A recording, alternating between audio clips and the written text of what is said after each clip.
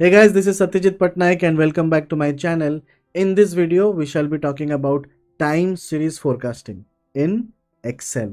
Well, time series forecasting or time series analysis is one of the most important parts in machine learning and when it comes to predictive analytics. But it has been seen that time series forecasting or analysis is often neglected.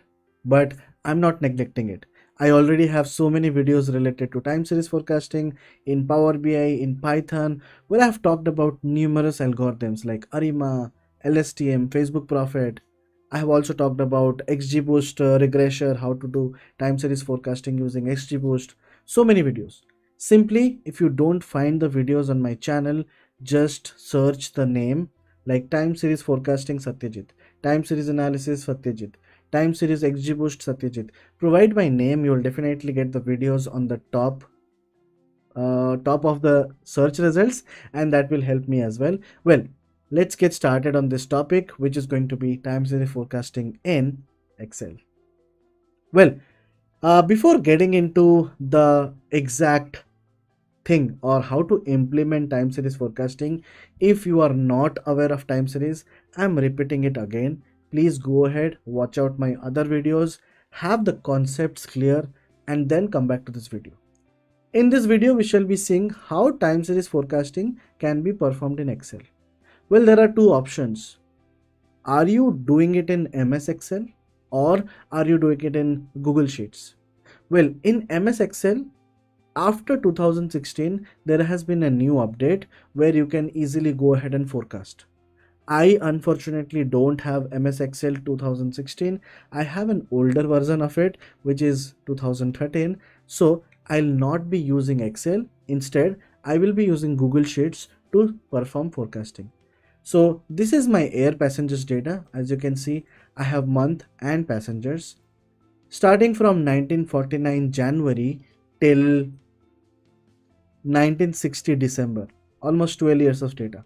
Now let's assume that you want the next 6 months data or next 6 months prediction.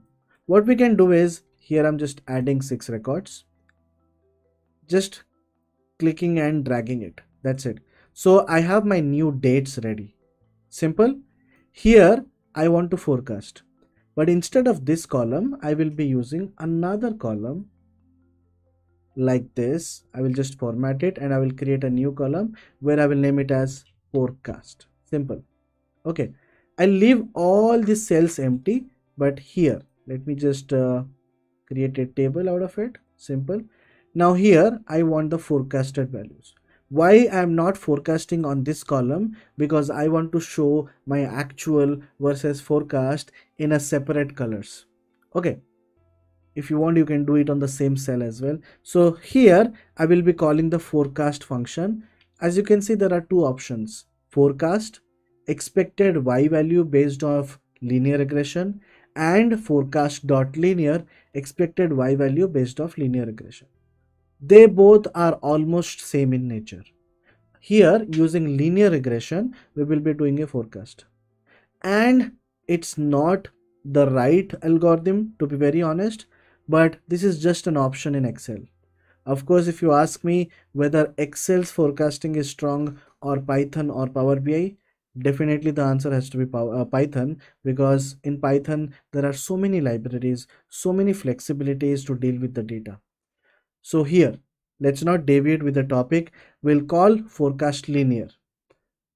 There are three attributes which has to be passed.